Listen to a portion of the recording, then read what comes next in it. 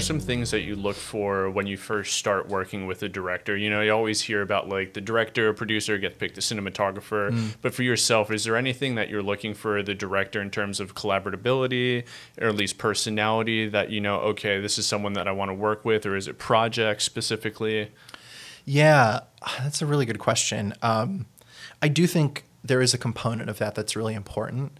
That's something I learned maybe the hard way, but it's definitely worth it in the long run to really think about when you're interviewing for a movie, especially short form content. This is less important because of the time frame, but for a movie, it's a big time commitment, and you really want to make sure that you are. I mean, you're basically entering a relationship with somebody for a finite period of time, and you need to make sure that that relationship is going to be healthy, and discern that in the interview process. Like, you are going in and interviewing for a film, but at the same time, you're also interviewing the director, producer, the film itself, and interrogating whether or not it would be a right fit for you, in addition to the other way around, right? So I do think it's really important to be aware of that and picky and conscious. Mercedes and I had the benefit of meeting up well before this film was a reality. So by the time the movie came around, we already knew that we got along. Because what your language was like. Exactly. And at the fundamental level, it's like, am I going to be able to get along with this person for 12 hours a day, every day for 3, 4, 8, 9 months, like however long it is? And that's really the most important thing is, are we compatible as people, like just on a base level, right? And then the next level beyond that is, are we creatively compatible? Like, do we share similar tastes and interests? Doesn't mean you're always going to like the same movies, but at the very least, there's like a baseline of a mutual understanding of film language and what you like about it, what you don't like, and what just a initial taste alignment, I think is pretty important, right? And then beyond that is the specific project a good fit for your interests and sensibilities? And in this case, this film ticked all 3 boxes. It was really a no-brainer, and I needed something to do during the pandemic. So it was like work was pretty slow that summer when things started coming back into production, started coming back and online in like June, July, August 2020, and I was like still playing Animal Crossing, waiting for the phone to ring, and then in July I got the call for this feature, and I was like, oh, thank God, I have something to do this year. That's amazing. Yeah, well, it was really great for the film also because none of us had done anything for months, so we were all like, yes, a project, something to sink our teeth into and focus on and spend time on. So I think the film really benefited from that sort of extra runway and extra brain power and just a desire to like make something. So, yeah. And when you guys went into production, obviously you spent some time collaboratively talking over the script. What was the goal with the film? Was there something that you both said, all right, this is how we want it to look? This is from the directorial perspective, but also yourself. Was there something that you're mutually trying to achieve? Yeah, Mercedes was super prepared in a way that I hadn't really encountered before, up until the most recent film that I did, which our director was even more prepared than Mercedes somehow. But he'd been thinking about the project for 4 years. That's why. But Mercedes just came in with such strong ideas. And actually, I should loop this into my answer before about what I look for in a director. Somebody with a specific vision and really specific ideas can really make or break this type of experience, because as a DP, like, there's a reason I didn't pursue directing, and it's in middle school and high school I sort of was like, I had a best friend and we would make all of our films together, and we were sort of co-directors, but I was always doing camera and he was always doing like talking to the actors, and basically he was directing and I was shooting it, but we didn't really see it that way at first. for me, cinematography is collaboration. Like that is the most important component of it as a position. And going to NYU, I think I was really faced with this fact that like I'm not a director. Like I do not have the wherewithal to just sit down and like come up with my own ideas. But what I'm really good at is going down like a creative tangent, riffing off of somebody else's initial thoughts or ideas. So like getting ideas from a script, getting ideas from a director that has already put something down on paper, like put together a shot list or put together some references or something. That's something I can work off of, and that fires up. Like I need something to feed the creative engine, or else it doesn't fire up.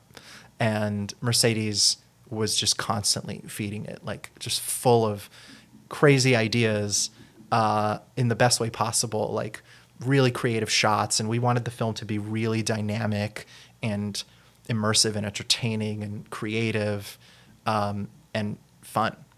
And as a DP, sorry to like, oh yeah, go ahead. Get cut in with that type of feedback. Because Shane always talks about this. He was like, for me, someone once told me being a great DP is like giving your opinion, even on the script, whether that necessarily means like those changes are enacted or not. Do you find yourself doing that too, being someone that bounces off like, oh, like what are your thoughts with this? This could really help with the cinematography. Yeah. Do you think that's important for the DP to like give that opinion? I do. I think at the end of the day, it's really easy to compartmentalize ourselves and to put everybody, including ourselves as DPs, in a little box and say, okay, well, this is my purview and this is my goal, is to make the lighting consistent or achieve a certain aesthetic or anything like that. For me, it goes back to that initial epiphany that I had about commercials. Was like, the most important thing is to make something holistically good. And the cinematography is part of that. But it has to work in concert with the rest of the film.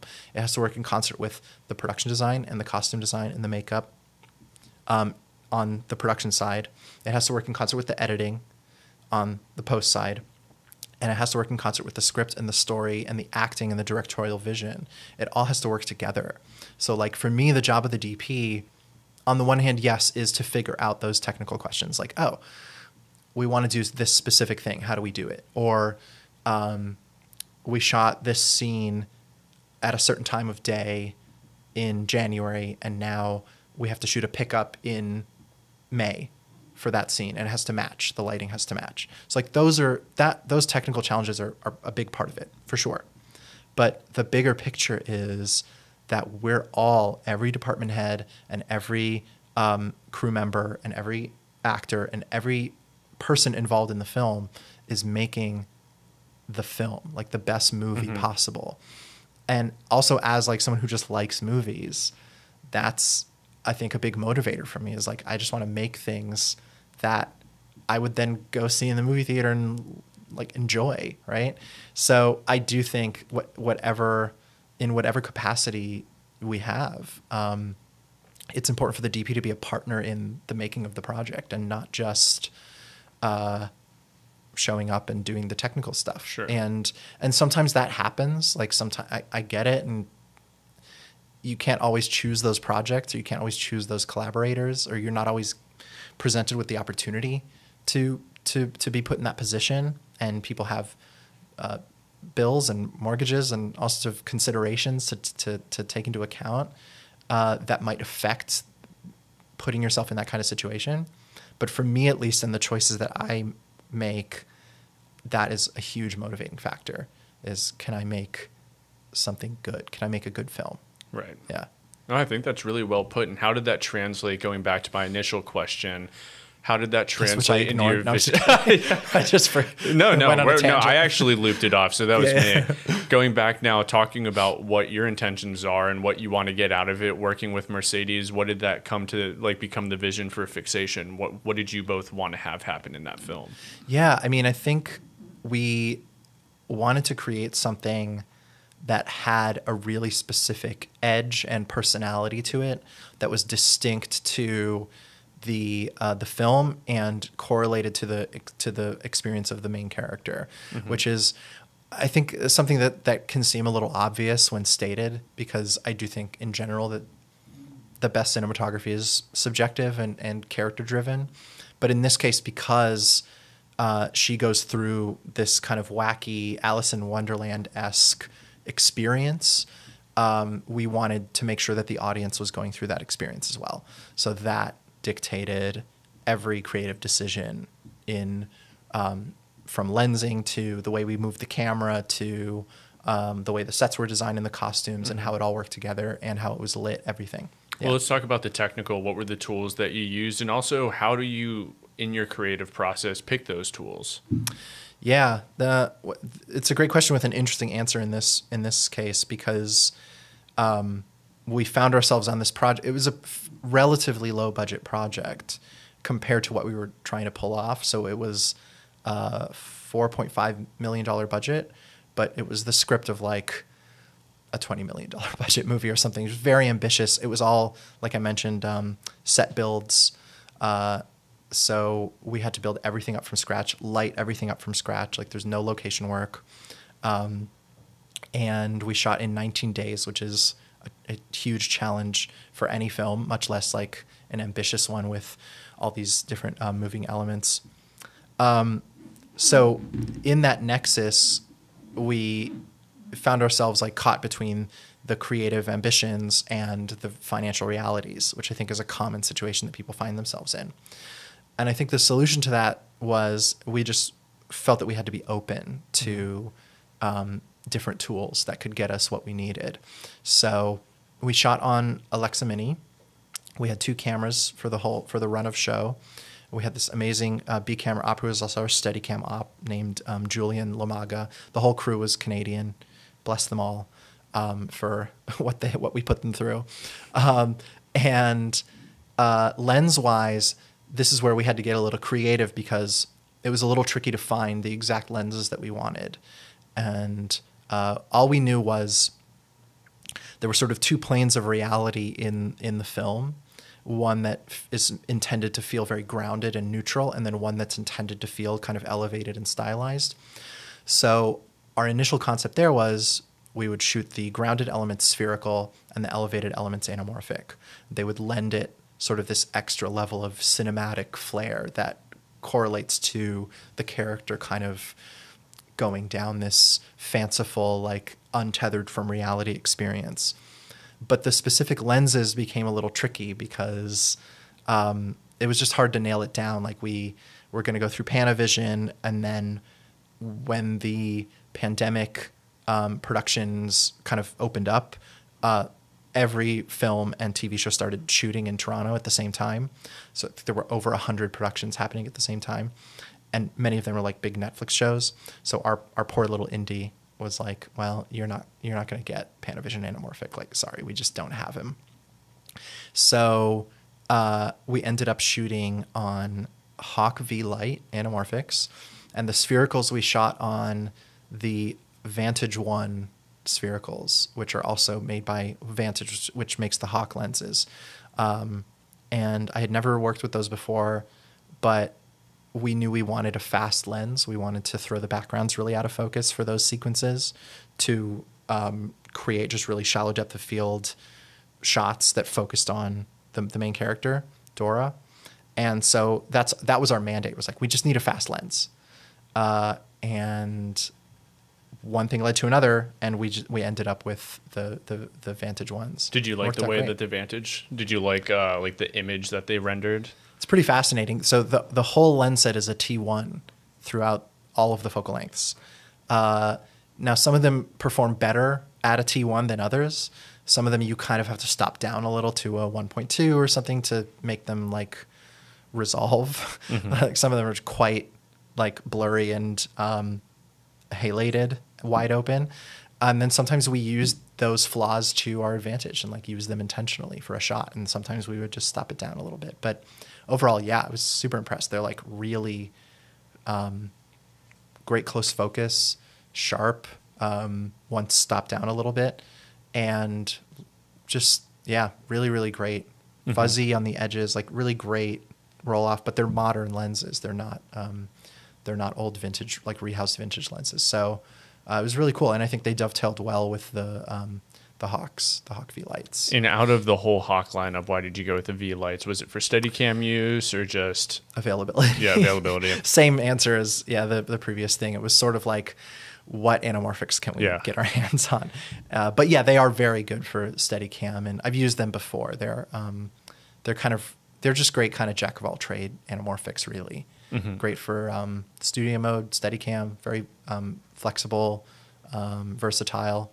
Yeah, lovely. And just to hop around, I know that you and Julia Swain, amazing cinematographer as well. She's also Julia. A friend. Shout out to Julia. Yes, Julia. You both have been doing those collaborative posts on Instagram, also with Old Fast Glass, which I love Old Fast Glass. I used to rent from them and get their B speeds all the time. Yeah. And but I know that you've been going through their whole lens selection, which their lens selection is rather extensive. What are you trying to achieve by that? And obviously, all cinematographers, guys love playing with lenses. Yep. And the goal is to learn as much. But is there anything that you've been learning as you're going through these older lenses and shooting with modern lenses, old lenses? What do you feel like it's given you as a filmmaker in terms of education? Yeah, it's funny. It feels like a true Sisyphean task to go through the entire Old Fast Glass inventory, because every time I go in for a test and shoot on everything they have, I go home and then a day later, something new. Yeah, they post on Instagram like, just got these new lenses, and I'm like, oh man, I got to go back. So Mark and the whole team over there do. And he has a setup now, because I used to rent when it was just out of his house. Oh yeah, they have a beautiful setup. Their space is incredible, and they have other rental houses. Take note, please. They have a whole lens test area that's kind of like this office, beautifully lit, curated, looks great as a backdrop for lens tests. It's like in a loft above their rental space, and just a really welcoming space that's really conducive to testing and looks nice, and very smart branding too, because all the lens tests from there look the same because they all have the same background. So very smart on their part. I see you, Mark. Well done. The main takeaway from any time I go there is just that we are so lucky as DPs nowadays and have so many amazing options at our disposal. Many of which, I mean, it's almost too much at some point. There's like, it's an abundance of riches, really. I think the biggest takeaway, though, and the biggest revelation for me over the past couple of years, and actually Greg Fraser turned me onto this as well with his use of the iron glass adapters and the vintage lens. Alan, shout out to Alan, amazing guy. They're rehoused stills lenses that they shot on the Batman. Super cheap. Were they like Russian, the Helios? The Helios, yeah. And there's a few others. There's a Noctilux and a Jupiter or something. Anyway, it's a variety of old Soviet glass, stills glass from the 70s that these guys in Ukraine, in the midst of a war, have been rehousing and shipping out. And they're just super cheap. I mean, these are lenses that they probably sold tens of thousands, hundreds of thousands of them, like just off the shelf, not even prosumer, just like consumer grade glass in the 70s. Now, rehoused and recontextualized for cinema opens up this whole world of like just beautiful portraiture lenses with amazing astigmatism and fall off. And there's so many sets like it. So in addition to the Soviet lenses, there are Nikons and Nicors and obviously Leica glass. Minolta Old Fast Glass have this amazing rehoused set of Minolta stills lenses from the 70s or 60s, and they're just stunning. And Canon rangefinder lenses, there's so many great options. And the thing is, they're cheap. Like, these are not not to knock the need or use case for like high-end precision cinema grade glass, but I think there's just such an opportunity to lend character to our images, and it goes back to this taste thing of like what separates you as a DP and what is your unique perspective on how you see the world. Like this is one way that people can find to express that kind of perspective is through glass, and how their glass choice and their taste in lenses like renders the world around them. And just the idea that you can take like your, you know, grandfather's like basic cheap Minolta 35 millimeter point and shoot lens from the 70s, rehouse it in this beautiful housing and throw it on a Venice or Alexa LF or whatever it is, or FX3 or Blackmagic or whatever, and get just the most beautiful, like rich, incredible imagery is really exciting to me. And just a great, it's just a great opportunity for expression and creativity. And there's so many good options out there. So many.